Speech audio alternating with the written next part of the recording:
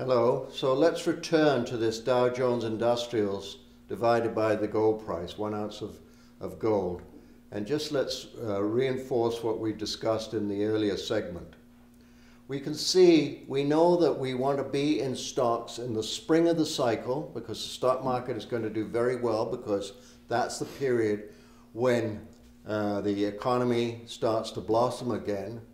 And we know we want to sell our stocks at the end of spring because we're going into the inflationary summer and move out of stocks, and at that time we move into gold during the inflationary summer.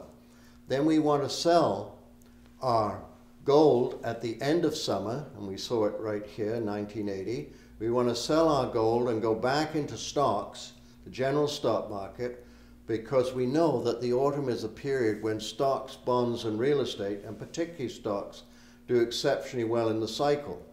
And you can see that going back to the previous autumn cycle, and that of course is a 21-29 roaring 20s bull market. And you can see at that stage the gold price here is fixed at $20.67, but you can see that stocks are booming and they go to an 18.4 relationship, 18.4 ounces of gold to buy the Dow Jones Industrials right at the peak of the stock market at the end of August 1929. So in winter we go back into gold because everybody is frightened by the winter because debt is being wrung out of the system, creating tremendous problems in the financial services area. The banking system is in dire straits during that time.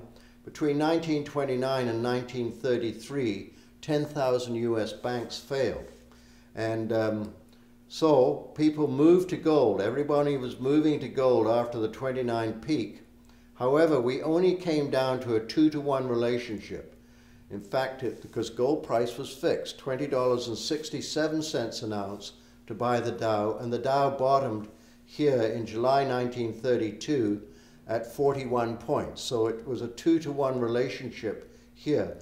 However, I truly believe that that relationship would have been much lower had gold been allowed to float, had the price been free.